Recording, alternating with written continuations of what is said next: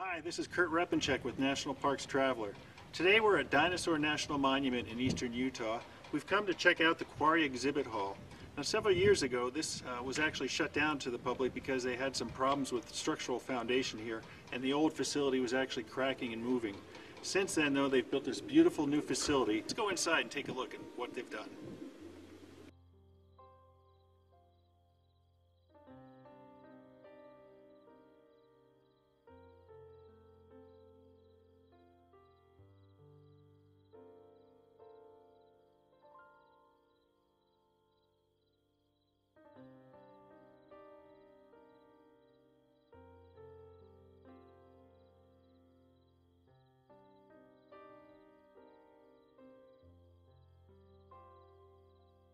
A rich fossil chalk portal into the Jurassic period lies within the Carnegie Quarry Exhibit Hall at Dinosaur National Monument in Utah.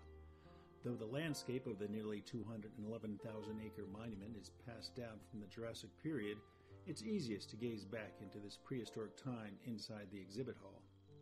It was back in 1909 when paleontologist Earl Douglas came upon the fossil-studded cliff face that is the hallmark of this national monument, and he was among the first to suggest that the fossils be left in place for visitors to see. Spend a little time studying the cliff face and you'll see the fossilized remains of Allosaurus, Diplodocus, Stegosaurus, and other dinosaurs that roamed this landscape 149 million years ago. All told, there are about 1,500 fossil remains here. Talk about a Jurassic world.